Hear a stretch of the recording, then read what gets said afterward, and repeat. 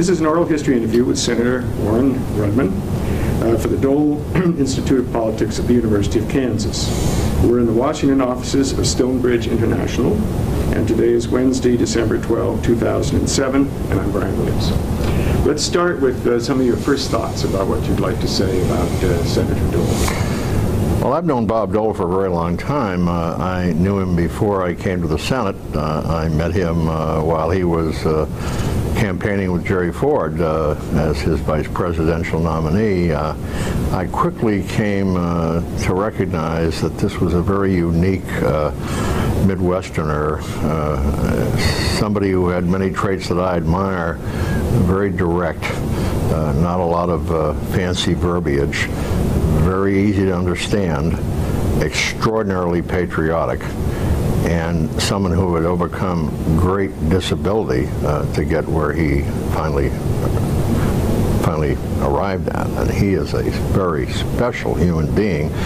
And the more I got to know him, the more I came to respect him. And I was very close to Bob during my years in the Senate, and particularly when he ran for the presidency against President Bush.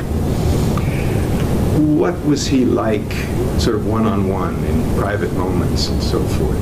Describe what it's like to be with him. You know, Bob Dole's public persona and private persona are quite similar. I've never understood really the imbalance that's been applied to him by the media on occasion that somehow depicted him as mean and gruff. Oh yes, during campaigns, particularly that campaign with Jerry Ford, he could be pretty tough, but that was his job. But in person and really as a leader, Bob Dole is a great listener, marvelous sense of humor, very direct, very understanding of someone's political needs, very realistic, and extraordinarily easy to talk to. A very relaxed guy to talk to. You don't sense any kind of internal strife going on with Bob Dole when you sit and talk to him. You're getting a kind of the heart of the Midwest, a guy from Kansas who's never really changed very much. Some have said he tends to be somewhat impatient. Well, I think that's true of a lot of leaders. Yeah, I think Bob Dole is impatient. I think Bob is very intellectually extraordinarily smart. He sees issues, all facets of the issues, very quickly. Comes to fairly quick decisions on what he thinks is the proper path, and doesn't have very much understanding of why it takes some people so long to make up their mind. I mean, particularly when he was the leader and he'd make a case to someone as to why they should support a particular legislative initiative, why they should vote either yes or no, and they would agonize and take so much time to do it. But that's foreign to Bob Dole. Bob Dole is a decision maker, and his whole life has been that way, and you know, I've tried to emulate that myself.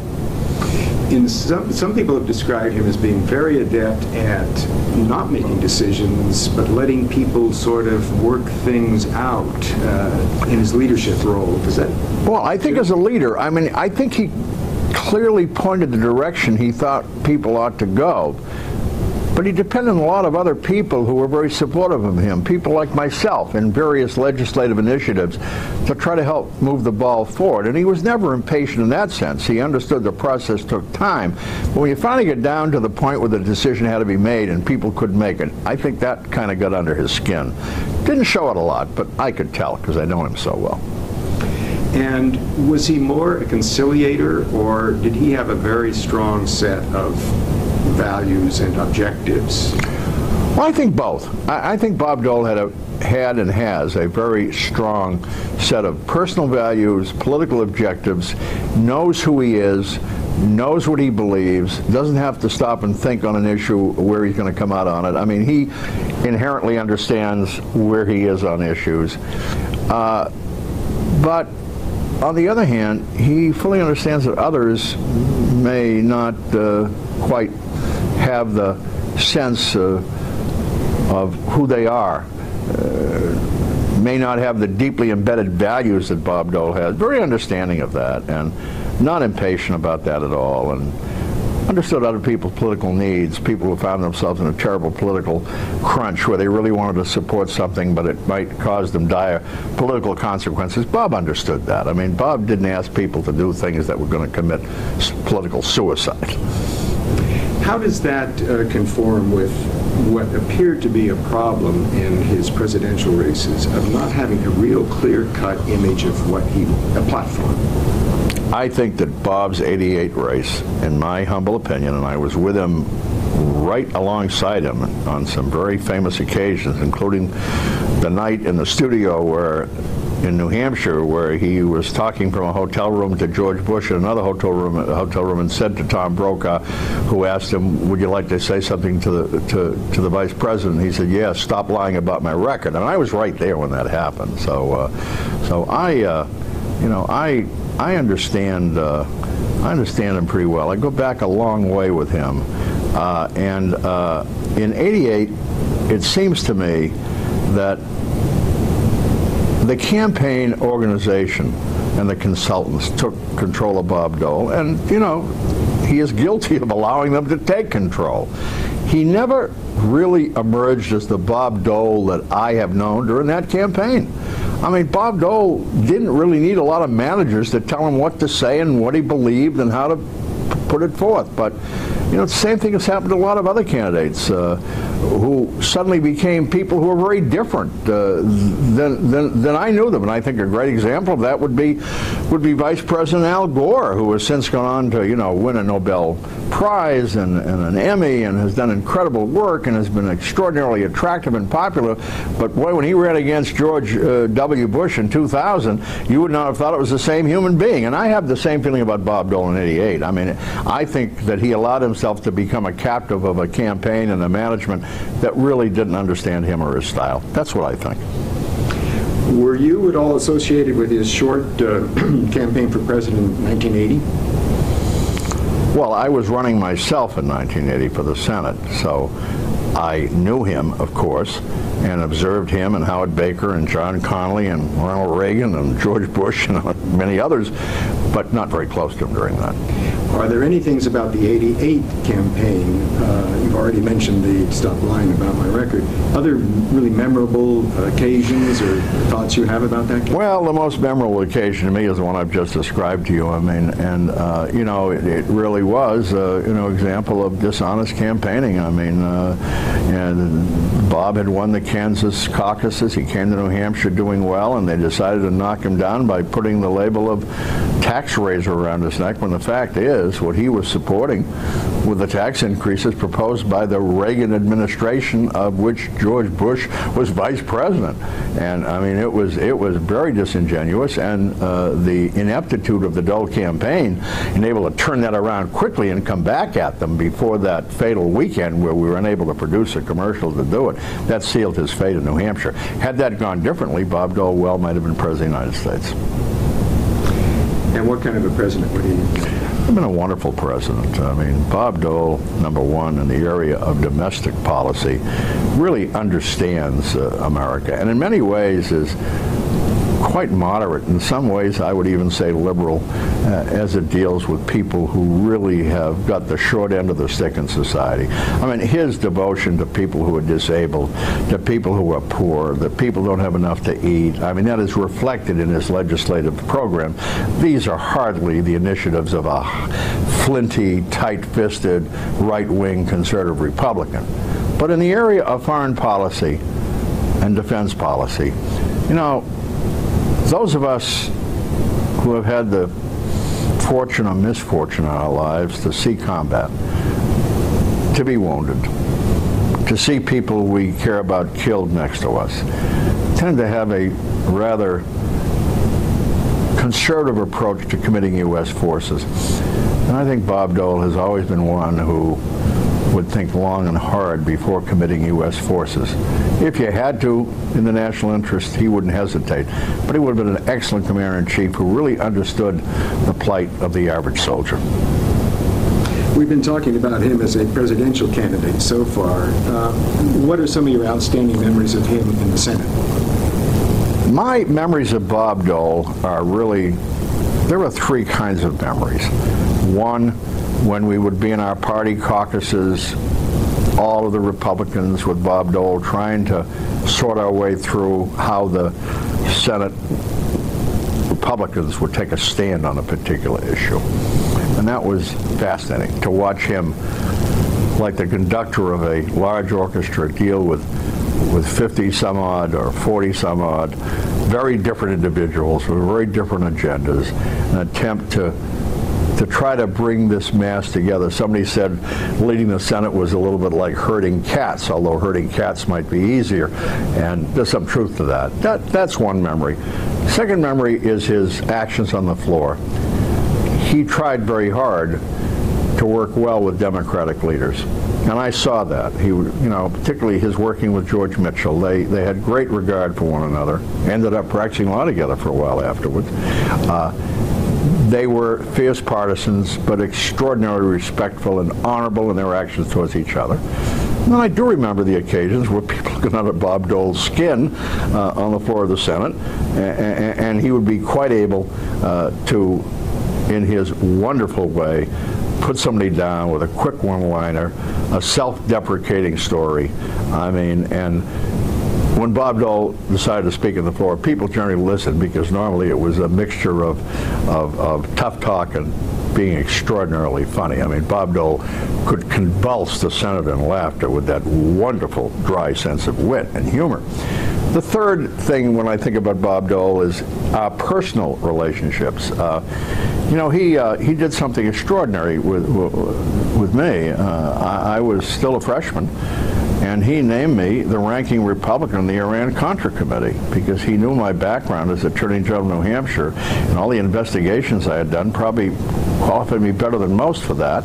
I became vice chairman of that because the Democratic chairman, Dan Inouye, who was a close friend, decided he didn't want a ranking member. He wanted a vice chairman, treated me pretty much as a co-chairman. And Bob told me why he did that. He took a lot of flack from some senior Republicans who wanted that high visibility post, people who might be aspiring to the presidency. I certainly wasn't.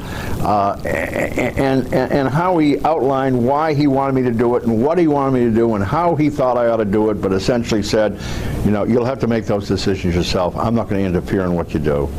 And then the same as when he made me chairman of the ethics committee, and a job I really didn't want, but he said I had to take. He said, you must do this for me. I need someone who I can trust, who will be fair and nonpartisan, and that committee is very important. It deals with the most sensitive subjects, and how we talked about that, and during some of the very tough investigations like the Keating Five, I would brief Bob Dole on what was going on, as any other committee chairman would, and I must say that never once did he intend to inject any political aspect, any political facet into either Iran-Contra or certainly into the whole Keating Five. So those are the contexts in which I came to realize his values, his integrity. This was truly a man of great stature, towering integrity, true patriot, special guy, great friend. The Iran-Contra was an instance where he was really, in a sense, put in between serving his president and serving the truth. Was that difficult, do you think, for him? I don't think so. I remember very clearly sitting with Bob on a winter morning. I flew back from the Christmas recess when that whole story broke, and he had named, he said, I want to see you. And he named me before he even called me that night, named me that morning. I came in that afternoon, sat in his office, that beautiful office overlooking the mall, and we talked a bit, and we talked about the precedent, which of course was Watergate. And I said, Bob, my feeling about this, I mean, I don't know what the facts are, but from the allegation, we've got a real constitutional crisis here, and I am a Republican, but my oath is not to the Republican Party, it's the Constitution, and I may have to say and do some hard things. And he looked at me and he said, you do what you think is right for the country. I'll never forget that. He looked me right in the eye and he said, Warren, you do what you think is right for the country. That's what I want you to do. And I said, well, on that basis, I'm glad to do it. And he never, ever departed from that. I think he was unhappy with some of the things I did, but he never said so.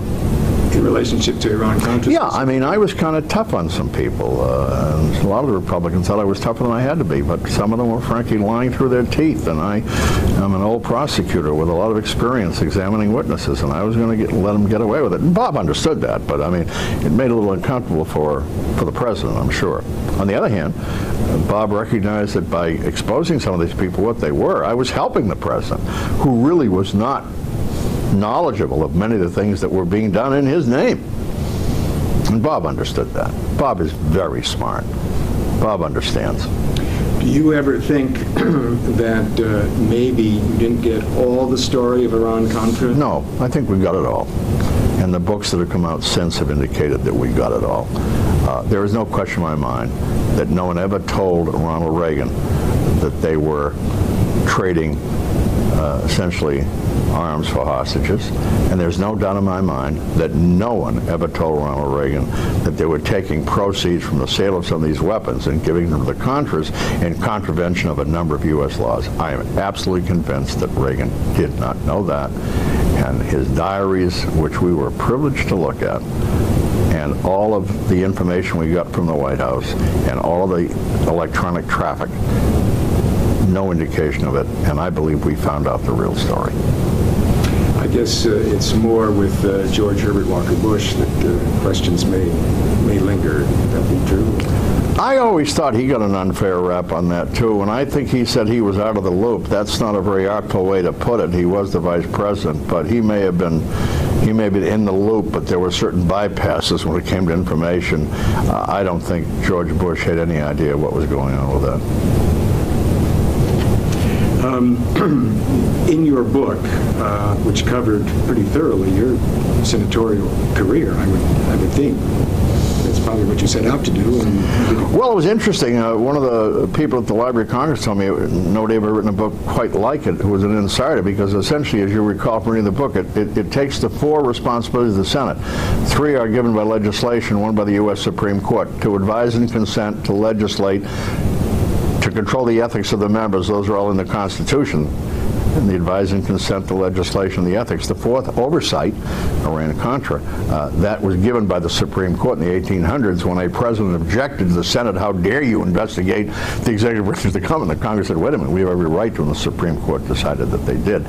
And that book essentially covers those 4 responsibilities with an insider's look. And the people that enjoyed it the most were the people who covered it, the members of the press who bought the book, or I gave the book to, and they read it. They said, you know, we never knew that. We never could quite figure that out. And so the book was very candid. It was not a political document. It was a factual document. And it was published in '96. That is correct. So now we're 12 or so years beyond that. Have you thought of, I wish I could, any reconsiderations about what you said in the book? No, as a matter of fact, I'm kind of pleased with the last chapter, in which I predicted, unless the Republican Party was a little more careful with what it did and didn't get so involved with the Christian right, that it would eventually do itself grave harm. And that's exactly what's happened. And this coming election, I'm sorry to say, is apt to prove that once more. No, I think the book was prescient in some ways. How do you imagine Bob Dole will be remembered in 20 years, or should be remembered? Bob Dole will be remembered for a long time, and what you're doing at the University of Kansas is a wonderful thing to do. Bob Dole remembered, I think, for a number of things in order of priority. He'll be remembered as a great American patriot who fought for the country, savagely wounded,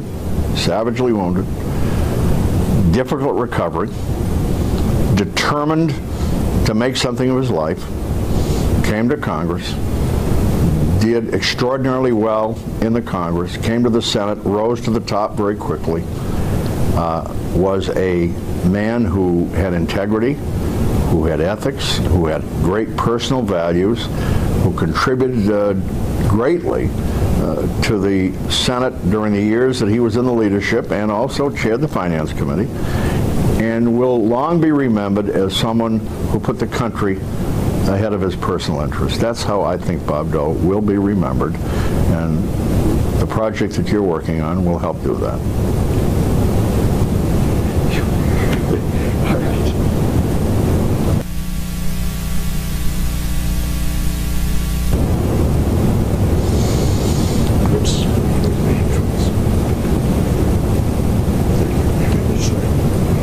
Okay, go ahead.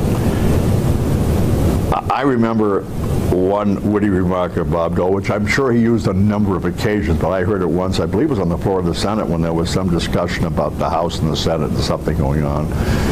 And Bob, in that very laconic, dry way, you know, kind of looking off into the space and not addressing anybody in particular, said, you know, he said, I served a number of years in the House. And of course, I was elected to the Senate. And the day that I left the House, it improved both bodies. And it just cracked everybody up. And there are numerous instances. Bob's best humor is self-deprecating. And he is a marvel at making fun of himself and not taking himself too seriously. And it's a marvel to watch. How important do you think that is for a politician? Oh, it's very important. I think having wit, and particularly self-deprecating wit, I think it conveys to your constituency, in Bob's case, a national constituency, and to his colleagues, two things.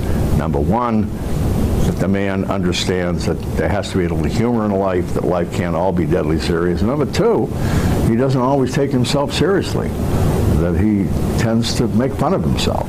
And that's a great trait. Not many of us have it, but he does. And I suppose laughter is also a way to share humanity. There's no question, and there is a lot of humanity in Bob Dole.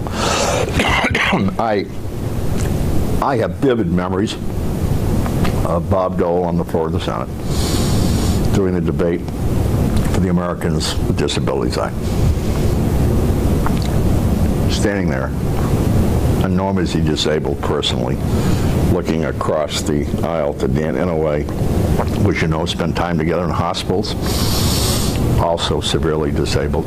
Neither one of them would ever say they were disabled, but talking about people in America who have crippling disabilities, who need the help of their fellow man and their government. I've heard him speak about the food stamp program and what it does for poor people who are hungry. And then I go back and I look at Bob Dole's life growing up in Russell, Kansas, recognizing that he was not a son of a wealthy family, and how hard things must have been back at that time in Kansas. And it is not surprising that he has a broad streak of humanity running through him to help people who are less fortunate than he is. No question that's true. Did you share any Codells with him? Did you do any travel? I did. I don't recall exactly which ones, but several. Yeah. Okay. Not the one to China? No, I didn't make that trip, no. Okay? Good. All right.